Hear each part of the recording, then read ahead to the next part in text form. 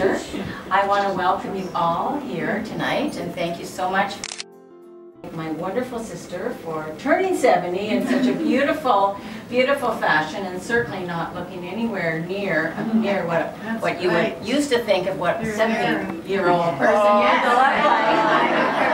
And I think that Big John has been looking down on us, and he brought that full moon. That beautiful day, and he is here with us.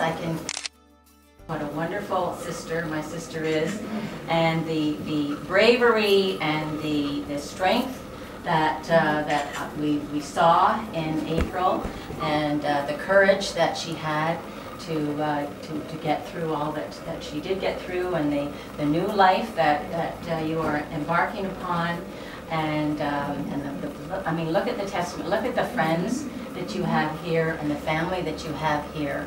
It's very. Thank you all for coming. Some of you have come from afar, and I want to thank Bonnie and Terry for this fantastic party, and my girls and their spouses, for everybody, for all the love and support that you've given to me over the last few years when I really needed it. I couldn't have done it without you. It means so much to me to have you all. We love you.